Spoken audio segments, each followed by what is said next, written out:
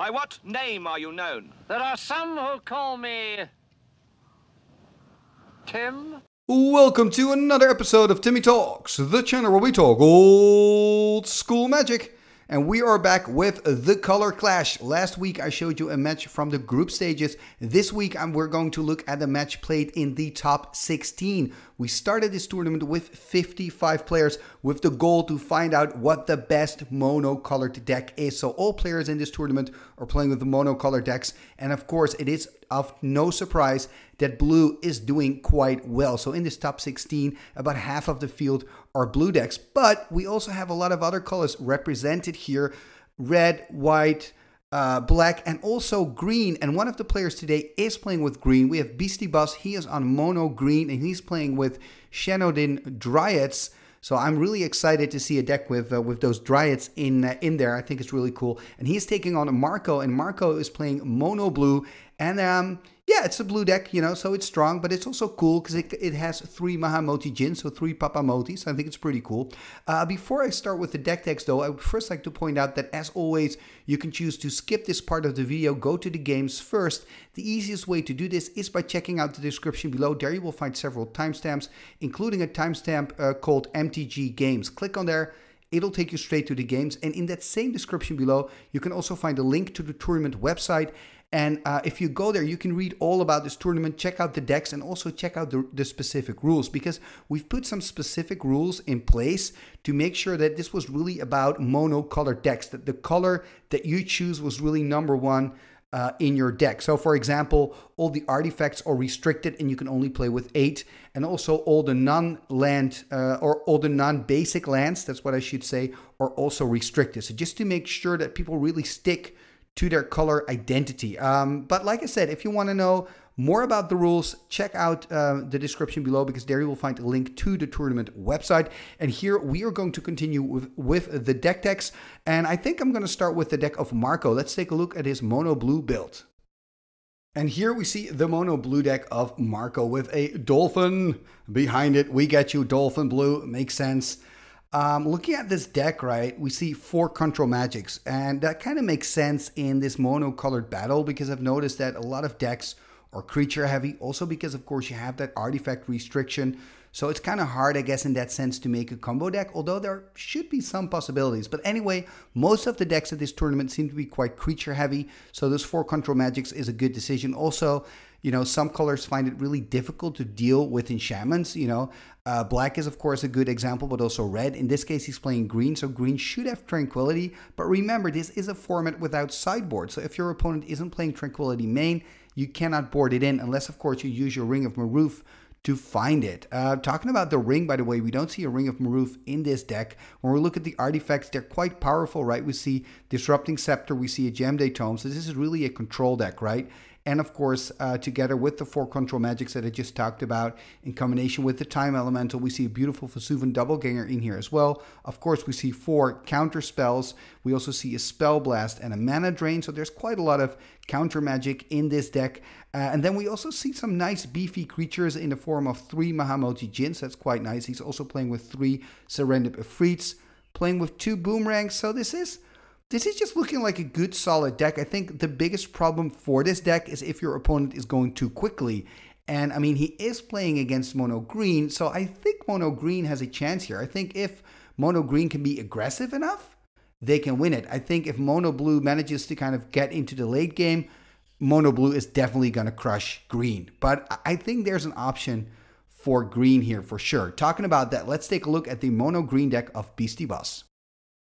And here we see the deck of Beastie mono green, and I have to say I really like this deck photo. I think it's super cool. And mono green, you know, it's got a special place in my heart. You know, it does so well at the tournaments, and I'm really happy to see a mono green deck here in the top 16. Like I said when I discussed, you know, mono blue, I think the goal of this mono green deck is to just go faster than the opponent, right? And I think this mono green deck can outrun the blue deck, but it's going to be tough, but it's definitely possible. So we're seeing a lot of 1-drops, right? We've got the Shannon Dryads, we've got the Llanowar Elves, we've got Scavenger Folks, we've got Script Sprites. So there's just a lot of 1-offs, and then we've got a couple of 2-drops, we've got 3-drops. So there's really a nice build-up in this deck, like 1, 2, 3, and then at the top end we've got the Urnum Jins and of course also the If Biff Freed. I also really like the Killer Bees here as a one-off. I think it's a great mana sink, and of course there are Berserks in this deck, making this deck very, very like dangerous to play against, right? What if your opponent has, you know, and a Wailuli Wolf to give a +1/+1 and a Giant Grove and then a Berserk? I mean, that can add up really, really quick. I also like the Whirling Dervish's main. You know, remember, this is no sideboard, so you kind of have to make that decision. And of course, there's a lot of mono black in this monocolor tournament, so Whirling Dervish is really good. And the nice thing about it is that even if your opponent isn't playing black, like today is playing mono blue, Whirling Dervish is still a good card. It's still, like, for 2 green mana, it's a 1/1. You can pump it with your Pendelhaven. You know, you can also make it bigger, of course, with your Wailuli Wolf. And as soon as it manages to deal damage, it grows itself. It gets a +1/+1 counter. It gets bigger and bigger and bigger. So it's a card that can get out of hand quite fast. So you're kind of forcing your opponent to block the Dervish, which is always tricky against a green deck because you never know if they have a Giant Growth in hand. By the way, talking about the Pendelhaven, all the non-basic lands are restricted in this format. So that also makes it a little bit more difficult for green, I guess, because Pendelhaven is also restricted. And of course, Pendelhaven is a true all-star, you know, in the green decks. So that is a little bit problematic for green, but I think it's still doable, you know, to make a really cool mono green list within the rules. And I think this list proves that. Like I said, I think if Beastie Boss is able to go faster than, you know, than Marco, he can definitely win. My fear is that, you know, blue is going to stabilize and then it's going to be really tough because what you're kind of missing in blue is your direct, or in green, I mean, is your direct damage to finish it off. Something that red, of course, is really, really good at. Now, he does play with 1 Hurricane, so that's a way to kind of get through. He's also playing with the Winter Blast. So Winter Blast is a great way to kill, of course, the smaller flyers of your opponent, but also to tap down the army of your opponent, and in that way, like, kind of pull through with an Alpha Strike and still win the game. So there are a few ways that lead to Rome for Boss. You know, it's not just the combat damage. He's got a couple of tricks. Also, of course, if Biff Freed, that the one-off that he's playing has a built-in Hurricane effect, that he's the only one that can use that effect because his opponent is playing mono blue and he's the only one with green mana. So again, that's an advantage, but he's only playing a one-off though. So, you know, that's not very consistent. You cannot rely on it, but it's an alternative win con, I guess. Anyway, this is the deck of Beastie Boss. We looked at the deck of Marco. I think this could be a very close and interesting match right here in the top 16. Let's go to the games. Game number 1, here we go. We have Boss sitting on the right with mono green. I believe he's on the play, taking on Marco. He's sitting on the left. He's playing mono blue. There's the Forest, Llanowar Elves. Okay, so far things are going great for green. Can he play out like a big creature? Maybe a Spitting Slug next turn. Oh, Library of Alexandria for Marco. That is devastating. Oh, this is so annoying here for Boss. And there we see a discard by Marco. So interesting that he chooses to use that main phase. Discarding an island. Perhaps his hand is full of lands and he was hoping to find a Black Lotus or a Mox. Attacking here for 1, putting Marco on 19, and there's a Whirling Dervish. Okay, so this is the thing that Boss needs to do now, right? He just has to accept the fact that Marco has this Library of Alexandria, and he just has to keep pounding and pounding and pounding, forcing Marco to play out his defenses. So Marco playing an island here. Let's see what he's gonna do. Passing the turn. So now we see Boss drawing, probably gonna attack for 2 damage. Or perhaps he's got an Urnum, for example, then he would play a Forest, use the Llanowar for mana, play an Urnum. Nope, he's not, attacking for 2 here. And we see Marco dropping to 17 and a first counter on the Dervish. So it gets a +1/+1 counter, becomes a 2/2. Let's see if he can put some more pressure on the board. Yes, he can, in the form of a Wailuli Wolf, a card from Arabian Nights. 1 green and 1 to cast. You can tap it to give target creature +1/+1. So it's quite good. A nice combat trick. Here we see Marco, of course, using his Library of Alexandria. Ooh, even drawing more cards with the Ancestral Recall. I mean, if you're Boss at this stage, you just have to accept that Marco has got tons of cards, you know, but whatever. You're just going to try to outpace him. So 3 cards in hand for Boss, and I have no idea how many cards Marco has. I guess 11, perhaps. You know, 7 activating Library, go to 8.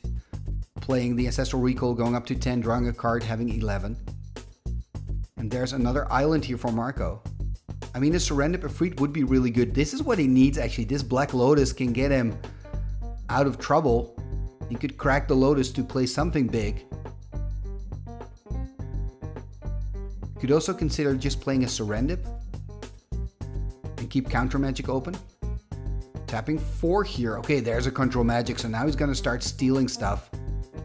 Taking the Whirling Dervish, the 2/2 creature. And I mean, if you're Bus, you're really hoping here. Oh, there we see a Time Walk. This is unfortunate for Bus because now Marco can start playing this game where, you know, he's got the Dervish to block, but also he can keep 2 blue open to counter. And that's, of course, a problem for Bus because if you're Bus, you're hoping to have that one combat moment where you can play Giant Growth Berserk or whatever, you know, and just deal a heap of damage and kill Marco with one, like, good attack. But that's going to be really tough if the blue opponent has the 2 blue mana open. So I think Marco is going to play a very control game from this point forward, also with, of course, that library on the board. And remember, he's playing with 4 Control Magics. Ooh, look at that. He's even attacking here. So Bus can choose to trade the creatures. Actually, he cannot because it still has Summoning Sickness. Okay, he is going to block, put a Giant Growth on there. Let's see if we can see a counter spell here by Marco. There we see the counter. So that means the wolf dies. So one of the things that Bus could have done is first cast a Giant Growth. And I know that sounds weird, but first cast a Giant Growth. See if Marco's going to counter it. If he's not going to counter, then decide to block. But yeah, it's not looking great here for Bus. Perhaps if he can find a flyer, he can start flying over. There's the attack with the Llanowar. Dealing another point of damage here. I mean, an if Biff Efreet would be quite nice if you could play that out. A 3/3 flyer with that Hurricane build-in effect. But that's going to be, yeah, just a pass turn. And you can already look at, you know, Bus's body language. Arms are crossed. He kind of knows what's happening here. So now he's going to untap with the 2/2 Dervish. He can attack, make it into a 3/3. And I don't think I saw a Tranquility in Bus's deck, so that's a little bit problematic. I think Control Magics are going to be quite good in this matchup for Marco. And remember, he is playing a full playset of those. So there's the attack again. Are we going to see a Berserk here to kill it? Yep. I think this is a good decision. The question is, are we going to see a counterspell? And I guess that Bus just top decked that Berserk, by the way, or else he would have done that last turn after the counterspell on the Giant Growth. So at least this is some good news for Bus, who's able to get rid of that creature. But yeah, it is a 2-for-1, of course. But at least it's something. There's a Maze of If. Oh, another annoying card here for Bus. Because it can stop the ground creatures. Well, any creature actually. Also the flyers. And, you know, this is not the game that Bus wants to play. And especially with Marco with that Loa. I mean, this is going to be really tough. And Marco drawing a card for turn. Going to go up to 8.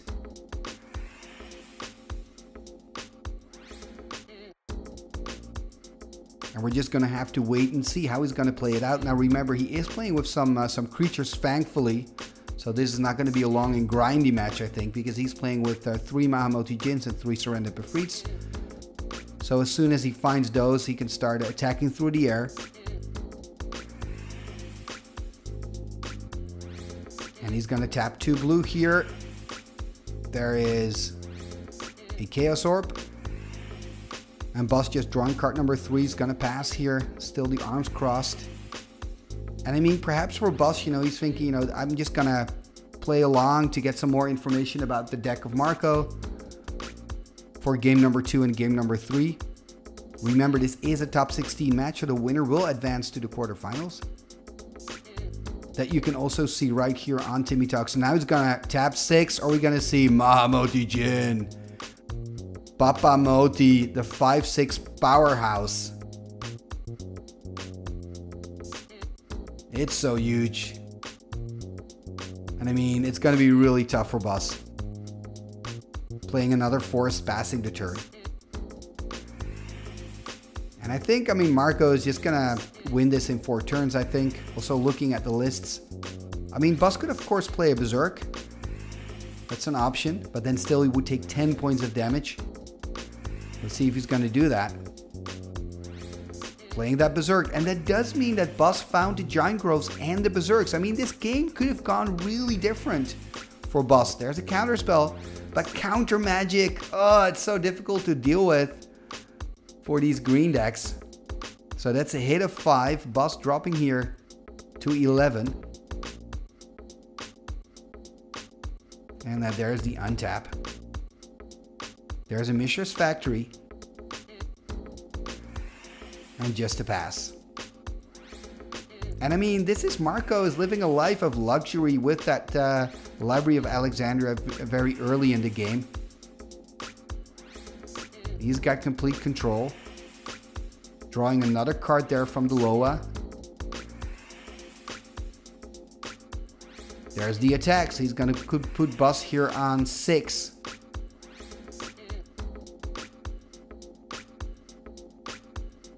And this is gonna be a short game 1.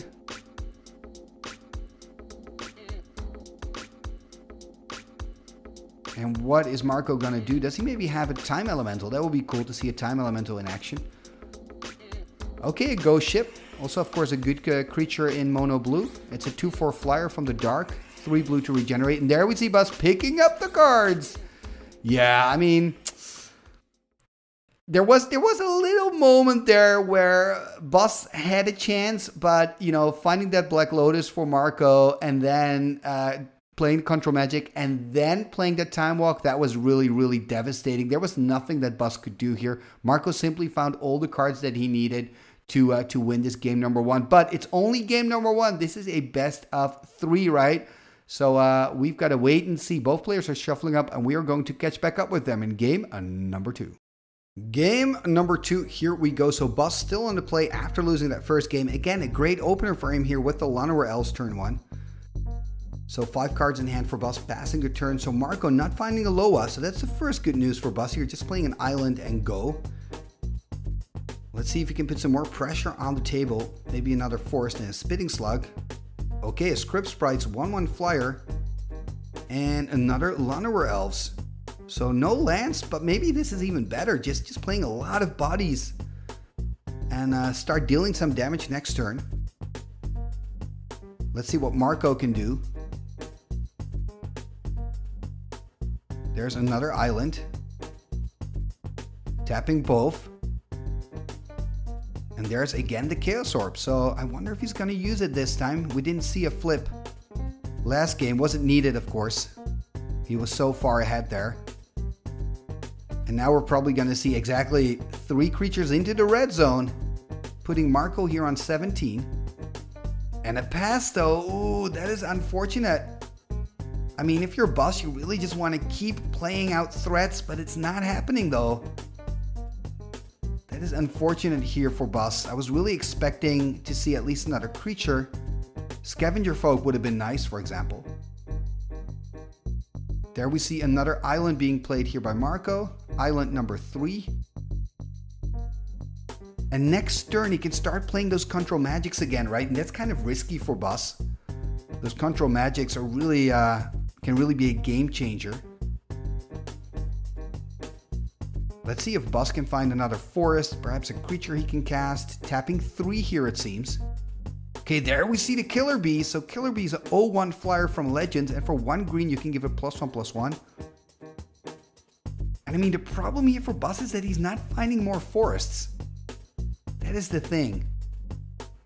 Marco not flipping on anything yet, just passing the turn. I wonder if he's got another Control Magic. And if so, what creature he's going to take. Perhaps a Llanowar Elves, because Bus is really low on mana. He needs those Llanowar Elves to kind of generate some mana for him. So Marco 6 in hand in the tank here. Perhaps he doesn't have another island. That would be great news for Bus, of course.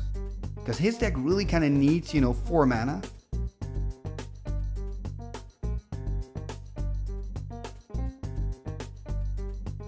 Okay, here we see action. So there's a Maze of If. So no island. Tapping 3 here though. What is he gonna do? Psionic Blast. What is he gonna blast away? Llanowar Elves? No, he's gonna take care of the Killer Bees. It does mean 2 damage for Marcos. It's actually not too bad for Bus. Gonna drop to Marcos gonna drop to 14. I think the maze is annoying though, but it's better than a Control Magic. What can he do here? It looks like Bus has options. In the tank, you're kind of tapping his hand there, looking at his cards, 5 cards in hand. Doesn't have any more forests, it seems, but then again, he's playing mono green. Who cares? Don't need a lot of forests. There's the attack with 3. Probably gonna see the maze here on one of the creatures. I would definitely take the script sprites here because exactly, they don't generate any mana, so that means 2 points of damage for Marco. Ooh, there's a Scavenger Folk. That's actually kind of good because of that Chaos Orb. He's forcing Marco to kind of use that Chaos Orb. Or of course, he could kind of think, okay, you know what, you're going to use your Scavenger Folk for it, also fine. Because if you flip, there's always a chance you miss the flip. But it at least puts some pressure here on Marco. And then I wonder if Bus wants to use it. Ooh, island number 4. Are we going to see a Control Magic? He's tapping the 4 lands so quickly though, untapping them. Did he change his mind? That went so quick. I'm like, there's a Control Magic.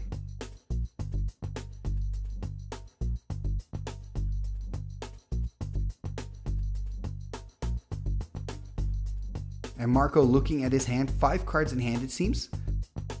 Also 5 cards in hand for Bus.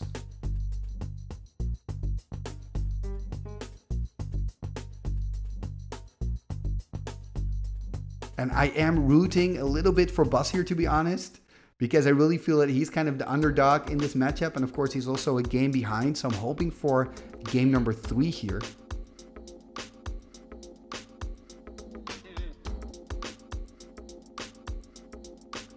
Ooh, he's going to tap. He is going to tap the 4.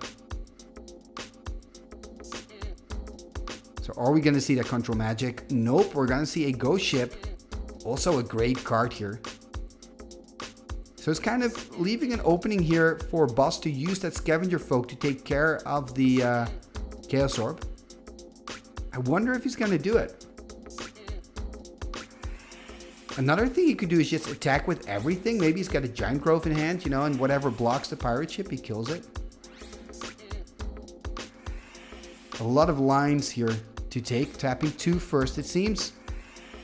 Playing a Wailuli Wolf.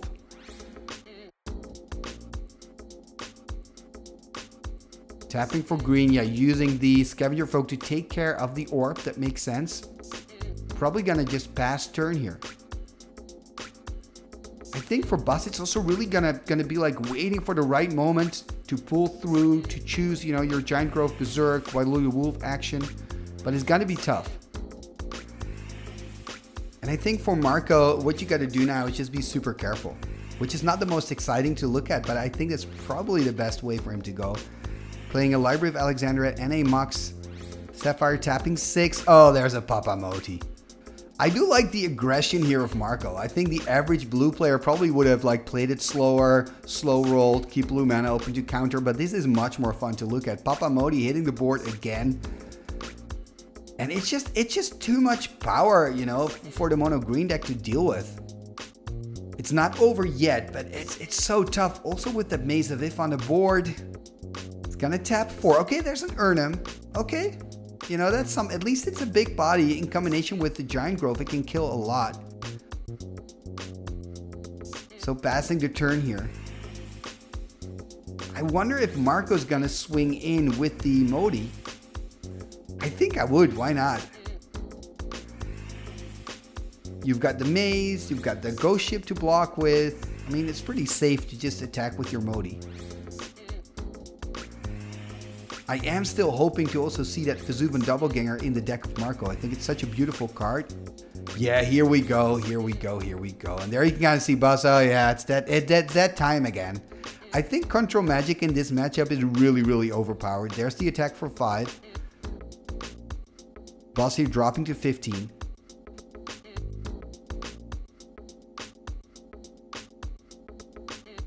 And passing the turn.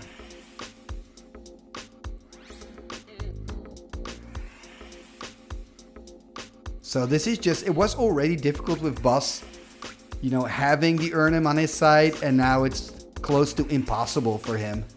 He's already down a game, needs to win this to advance to the quarterfinals. It's going to be so difficult though.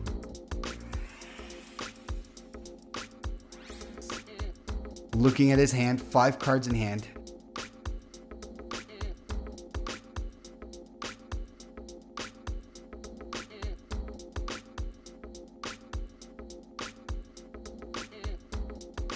It makes sense that he needs time. He's probably trying to figure out, is there a way that I can still kind of get through? I mean, Marco is on 12. So, you know, if you can get like 2 Giant Grows and a Berserk, you're probably there. I just don't think you're going to get there anymore. But, I mean, if you can. But I think Marco is too good of a player to let that happen. So Bus really in the tank here. Tapping 4. Are we going to see another Urnham?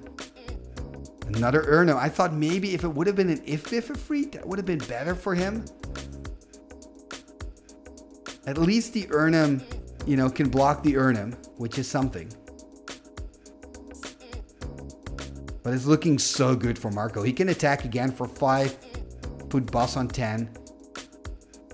And there we see the Script Sprites gets Forest Walk by the stolen Urnham.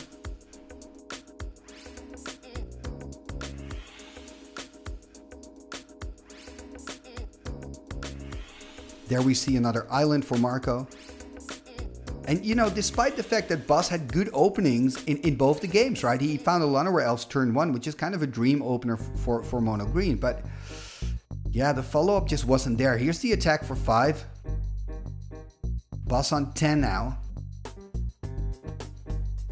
Yeah, Marco really dictating this match in game 1 and now in game 2.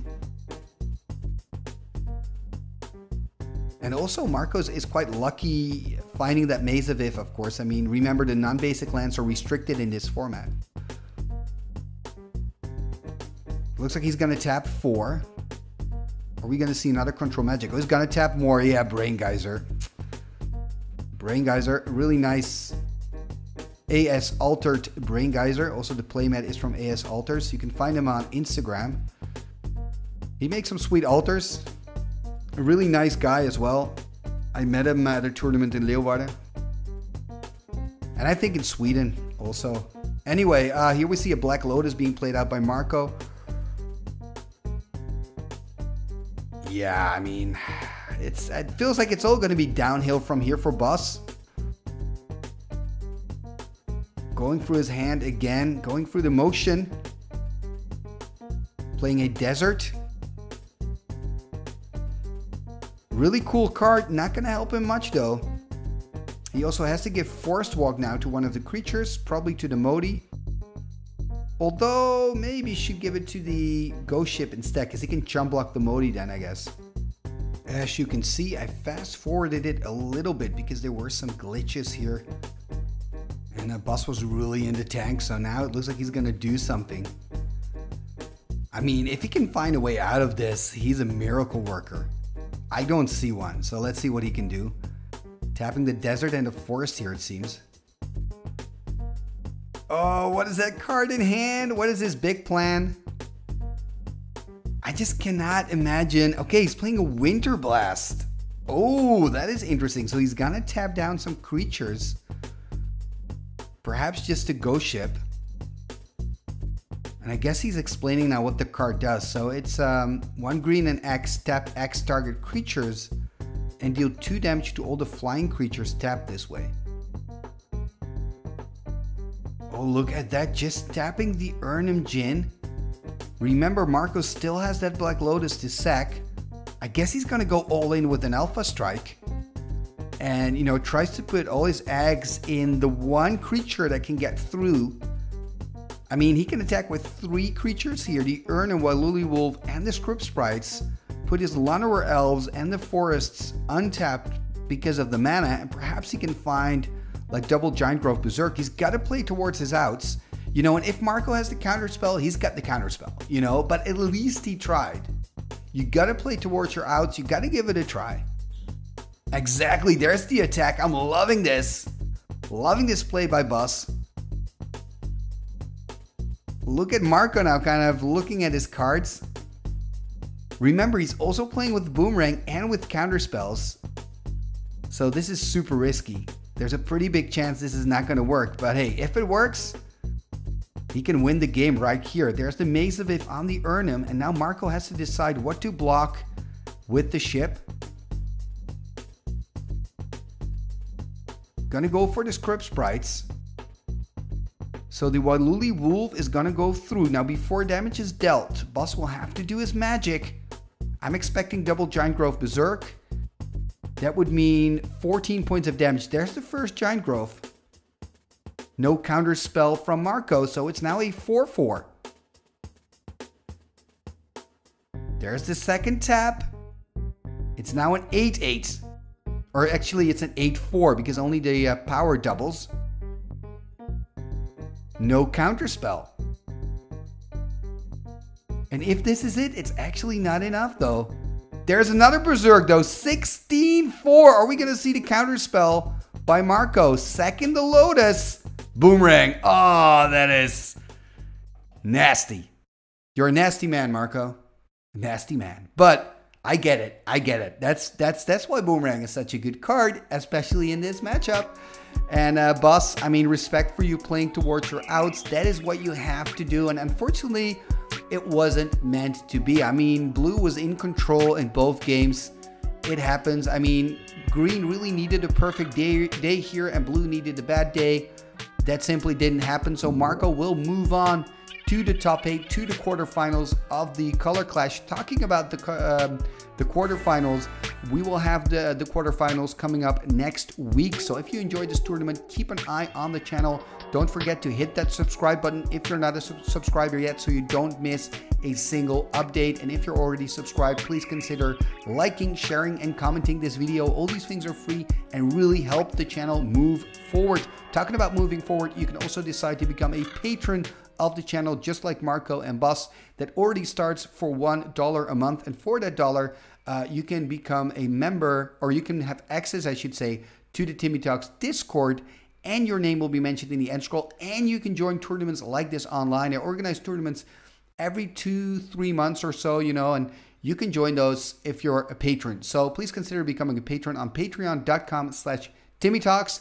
And now let's go to the end scroll and have a look at the fantastic, amazing, wunderbar patrons and channel members of Timmy Talks. Here we go. What shall we do with the drunken sailor? What shall we do with the drunken sailor? What shall we do with the drunken sailor? Early in the morning, way hey and up she rises, way hey and up she rises, way hey and up she rises, early in the morning. Put him in the longboat until he's sober. Put him in the longboat until he's sober. Put him in the longboat until he's sober. Early in the morning, way hey and up she rises, way hey and up she rises. She rises early in the morning.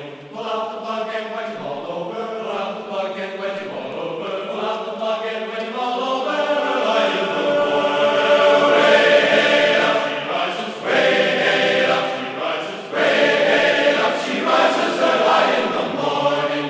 What shall we do with the drunken sailor? What shall we do with the drunken sailor? Put him in the scoundrel, put him in the scoundrel, put him in the scoundrel, put him in the scoundrel, put him in the scoundrel, put him in the scoundrel, early in the morning. Way hey up she rises, way hey up she rises, way hey up she rises early in the morning. Igitus figitus sumba kazee.